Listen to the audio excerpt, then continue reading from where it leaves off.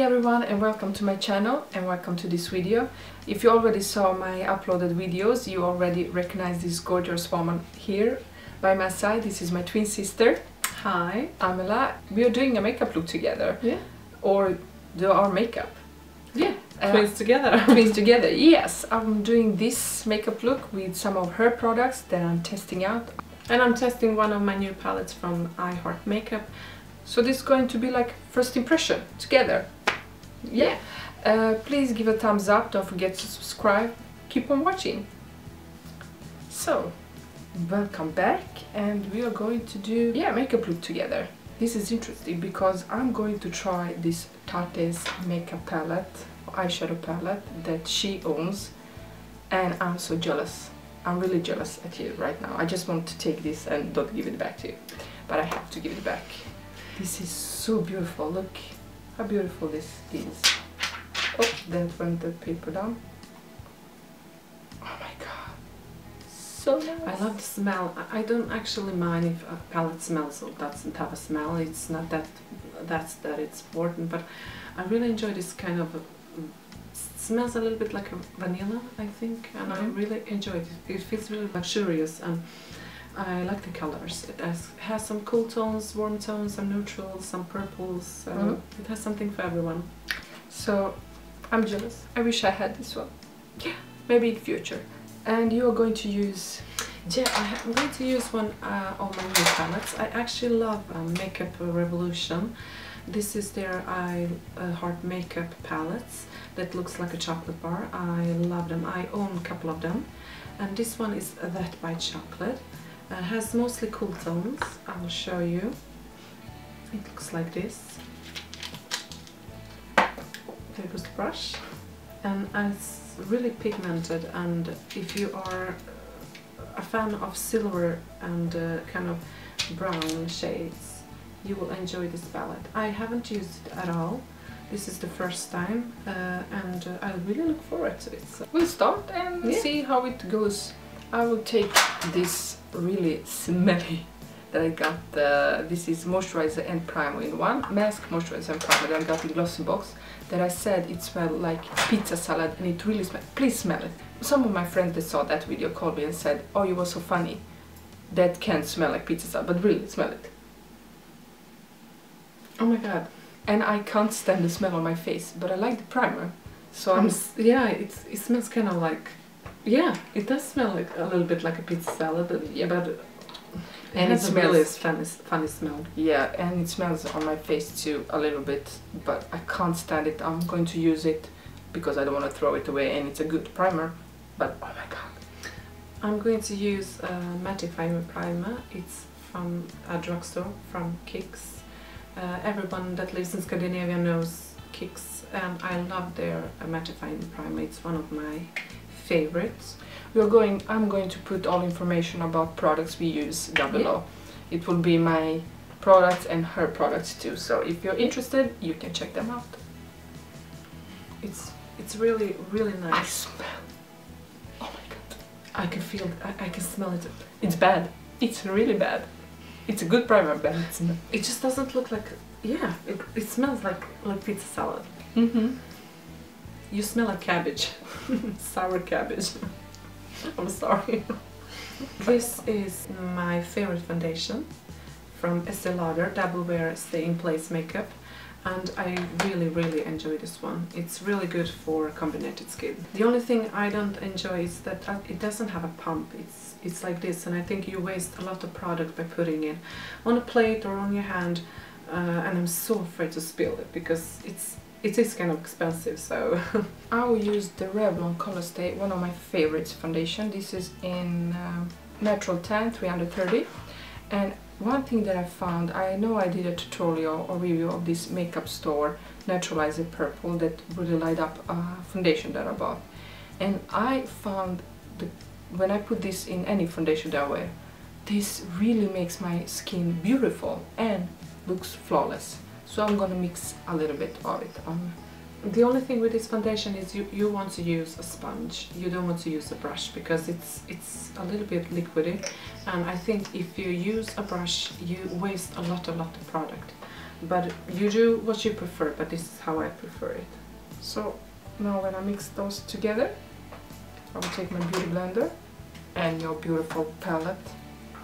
I'm going to use Anti-Aging Perfect Cover Concealer by Maybelline. I will use mine too. I have just a little bit left, but I really enjoy this one. It's a little bit, has a yellow undertone, but I like it because it's a little bit brightening. I'm going to set my makeup with this Laura Mercier powder. I'm trying this for the first time, so we'll see what I think about this. And I will set my face with this RCMA powder. It looks really white, and it looks white when you pat it on your face, but when you wipe it off with your brush, it doesn't leave anything, it's translucent, so really enjoy this one. So I am a little bit strange because I use two setting powders. Recently bought this NYX No Filter powder, and I am in shade Ivory, and I love it. It's really amazing. It feels like all your pores disappear when you have it on. I love it. You should really try this.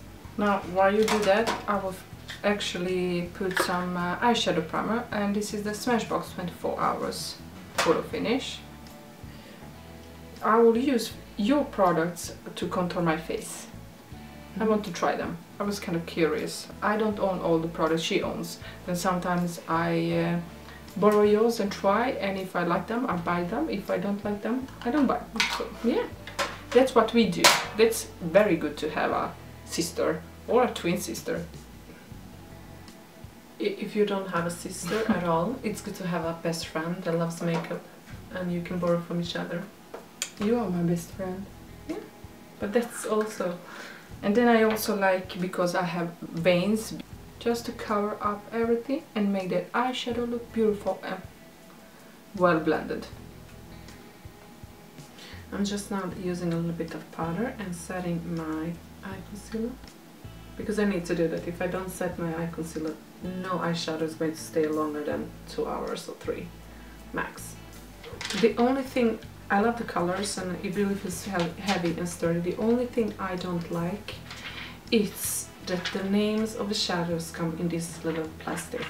So that's really something I almost lose every time. Now I will use this classic, this color up here, to to blend that in my crease.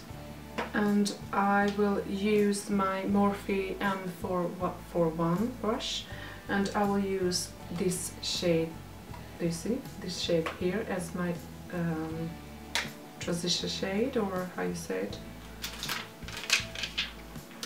as a color in my crease. This palette smells like chocolate. I think like more vanilla, but yeah.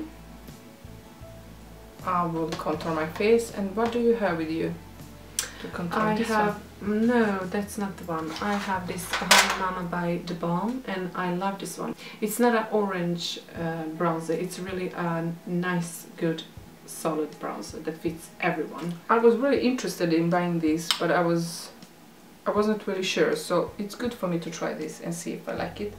Then I will use one more shade on my crease, and it will be this shade right here. It's more like a brown shade. Now I will use my Morphe M433 brush to have a little bit darker shade right into my crease, and I think I will use this grey shade over here.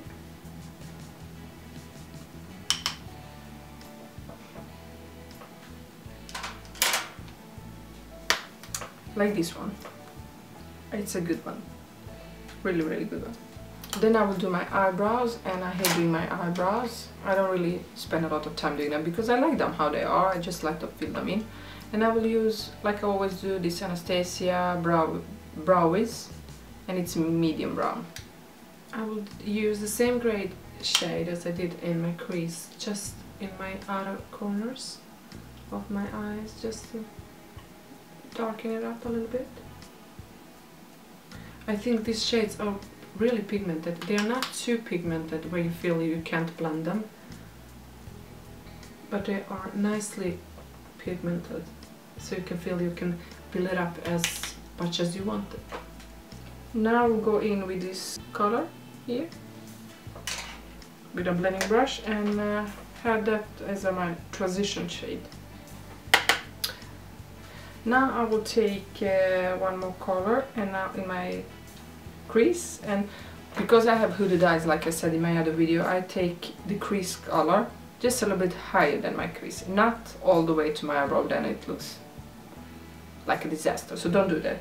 And I will take this color down here, and I will use all over my lid this shade right here, and on camera it looks like silver, but when you swatch it, it looks like silvery, but still a little bit purple. I don't know if you can see. Does it pick? Yeah. It's a lovely shade. It's really pigmented and creamy. I love this palette already.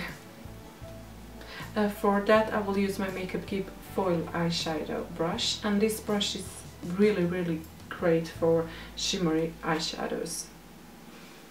Then I will take this blending brush, but a little bit smaller, and I will go, I don't know which color, with this purpley color, no filter, and take that in my crease a little bit, but not all the way up as I did it with my other two shades. For my outer V, I want it just a little bit darker, so I will use outer V brush and use this black eyeshadow here. And I don't know about you, but I don't like my black eyeshadows to be too pigmented, because if they're way too pigmented, I feel like if you put too much, it's just too much and it's so hard to blend, and I think you mess up the whole eye look. I like just right amount pigmented so I can build it up. It's easier to build it up than take it away. Yeah. For my lower lash line, I will use this Anastasia brush, and for that I will use those shades I had as my transition shades.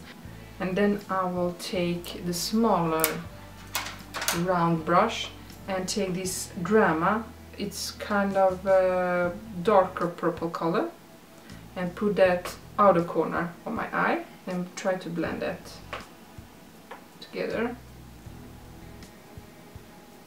and take just a little bit in my crease. Because I have small eyes, I never go with the dark shade all the way into the inner corners of my eyes, because I think that closes my eyes too much. So I always stop in the middle of the eye and just blend it really well. And then I use a matte white shade or a very light shade just in my inner corners of my eyes, so my eyes look bigger and more awake. And I think this shade right here, it's the perfect shade for that. But we will see. Maybe you wonder if we always get along. No, we don't. We have like different opinions about almost everything. Yeah. And when we discuss, we like get in an argument who's right and who's wrong, because both of us like to have right. Yeah, yeah, that's true. That's true. And who has the last word? Actually, we are not always fighting. I won't say that. It's the wrong thing to say, but even if we are twins, we're totally different persons and we like different things. So we do when we talk to each other, we don't need to use the whole sentence. When my husband sometimes listens to us when we are talking, he doesn't always understand what we are saying, because sometimes when we are talking about food, we just switch like that and talk about makeup or someone we saw in town or something. So not many people really understand when we are speaking to each other, but we get it. Yes, we do get it. We don't even have to. I think it's enough for us to look at each other and we know what the other thinks. Yes. Sometimes she's at home with a little baby. Yeah. They're 7 months old. Yeah. And we work at the same school, but we don't see each other that much as we want to. So sometimes we do talk through Snapchat and they leave some videos to each other. And that list gets really long. Yeah, exactly. We love to do it, and my husband always says, "Who are you talking to? Yeah. Oh, you were talking to me for 2 seconds now. What are you doing?" I'm Snapchatting my sister. Yeah, I really enjoy talking to my sister like that, because when we call each other at the phone, it feels like we don't see each other. It's not fun to talk each other through the phone. So if we are not Snapchatting or something like that, because it feels much better. But when we was younger, we got really strange questions. Like people could come forward to us and say, "Oh my God, you look exactly the same. If I hit you and poke you, does she feels?" Yeah, we always get those strange questions. I think that's no. And if you have headache, does she have headache too? No. No, and sometimes we did say yes, just to make them, you know, go away. But like if you dream or have a nightmare, does she has a nightmare? We're just like, no. Why would she? But I think it's a common question that twins have. If you're watching and you have a twin, please let us know if someone asks you those crazy questions or really strange questions. Then I will take this cheek color under my eye. I think I'm done with the eyes for now. Or maybe I will just use, I think this shade looks a little bit too pink or too gold for my, no it's not, for my highlight. And I will take this No Filter 2 under my eye. So now I'm going in with the bronzer. This. With my favorite brush for bronzer, it's Morphe G5. This is a favorite brush. It's pointed like this, and when you put the product, it blends really nicely. It's really the best brush I've used for bronzing or contouring. Or I don't own this brush, but I think I need to buy this one too. Yeah, you want? I love your stuff. Can I get them? Of course. No, you don't think that. You No, just I say don't. that. You don't think that. I'm loving this look. Really. Now let's see. I will take this Minx. Then this shimmery color all over my eyelid. For my eyebrows, I will use this from NYX with my Anastasia Beverly Hills brush. I'm enjoying this palette, really. I think I said it like 1,000 times now, but I really like this one. I saw some other reviews of this palette. Some people really don't like it because they think the colors, when you blend them in your crease, it kind of looks muddy, but I don't agree really. I think everyone has their own opinion and taste, so makeup is really just like perfumes or fragrance. Somebody likes them, some other people don't like the same product. Exactly. I'll take just this Drama darker color again here, because I blended it too well and I need that to be a little bit darker. Now I think I will take this classic color under my eyebrows. For my blush, I will use Milani Romantic Rose. This blush is a really nice color. I love it. And for that I will use this brush from e.l.f. It's a face brush, blush face brush, I think. I will also use this highlighter, which I love. It's a champagne color. It looks like a little bit champagne color. And you can really build it up. It's amazing. And for that I will use this brush by Balm Tools. I think you say it like that. I really don't know how to pronounce this, but I've seen some YouTubers using these kind of brushes.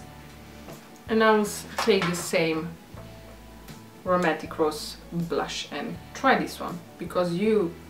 Wow, look at this. Look at this highlighter. It's... wow. It's a really nice highlighter.